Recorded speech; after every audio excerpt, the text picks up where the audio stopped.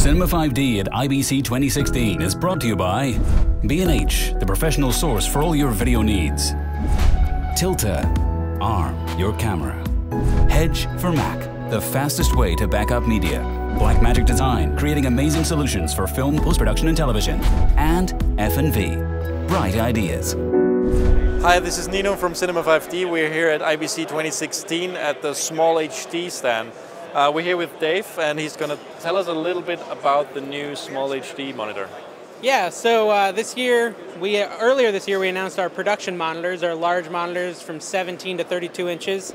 And at IBC we're showing off our brand new 13-inch production monitor, which really kind of brings the best of both worlds. All that durability from the larger ones with a size that's a little bit more portable. We had a lot of requests for something a little bit smaller than the 17, so we decided to move forward with this 13-inch model. The 13-inch has a really nice 10-bit panel and a really wide viewing angle, which we got a lot of feedback that that's super important in these larger monitors. So it's got that really wide viewing angle.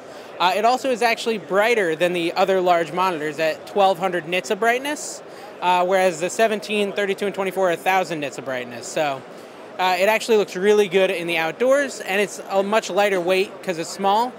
And it's got the HDR functionality, which we've added recently to the 17 and 32. And basically what that is, you can do it a couple different ways. You can actually show real-time HDR if your camera can output it, like some of the Red cameras can. Or you can just send a log image to it, and we have a place in our menu where you go and you say, I'm using, Canon log or Sony log, and I want you to show me a HDR preview, so you can get an idea in real time what an HDR image will look like, if you go to do that in post or whatever that you decide to do. The 13-inch is going to ship this month, and it's got the same rapid rail system on the back, so you can mount your Tear Deck and all those other portable devices straight to it. The 24 HDR is the other big one. That one has not shipped yet. We did announce it at NAB, but it took a little longer to actually get it up and running. That's actually shipping as of last week as well, so we're showing that off for the first time in its final form here at the show. Cool. Where do you see the 13-inch come in for shooters? I mean, is it more like on camera, because it's like in between size-wise? It is very unique, and I think that's kind of the fun part about it.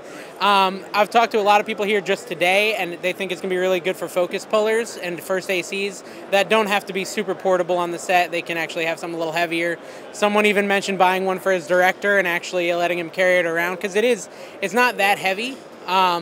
It's a unique size, so I'm not 100% sure where it's going to land quite yet. I think it's going to be cool. I mean, I had a couple people that I talked to a lot say, well, I don't really know about the 13, but when they came and saw it and held it, they're like, actually, I know someone this would be good for. So I think it'll kind of find its own place out in the market. I think rental houses will probably be the best place to find them in the beginning.